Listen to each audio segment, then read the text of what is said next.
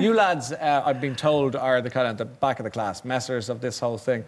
What made you think that? Well, the head in you. You have cheeky heads.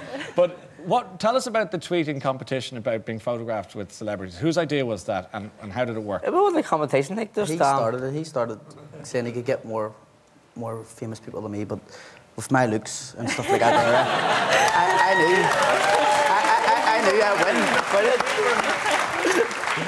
He is a gorgeous guy, like, look, I mean. He is. So the plan was to get yourself into as many photos with famous people as possible. But in fairness, he won because he was chasing all the celebs. All the celebs were chasing me, so... So it's going to happen that way. OK. Well, let's see how you did, because we have a couple of shots here that will kind of from your accounts. That's obviously Andy Murray there, the tennis player, the Olympic gold medalist. That's Andy on the left, by the way. Talk to me, sweetie. Who else did we get there? Paddy and Andy, and now we have Usain Bolt.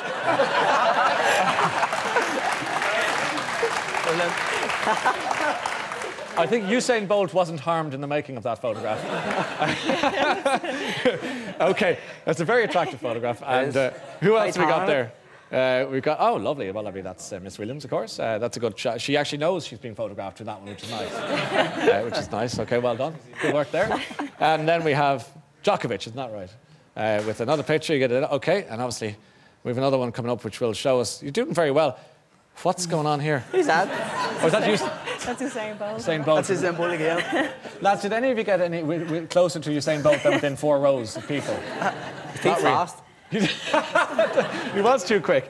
Because he saw you coming. OK, and then, of course, Prince Charles. Which, That's the best for like,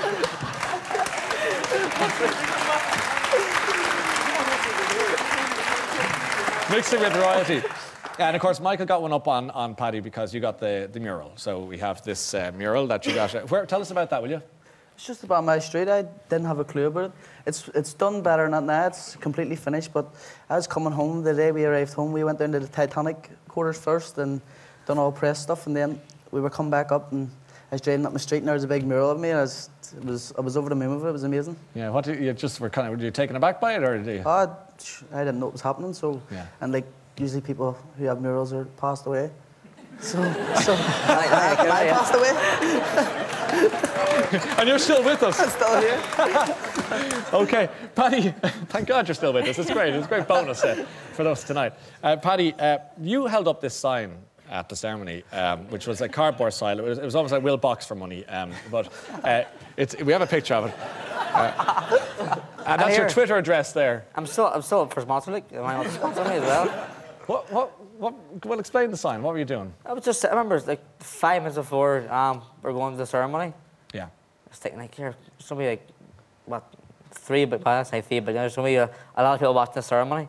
Yeah. So I'm going to make myself be noticed.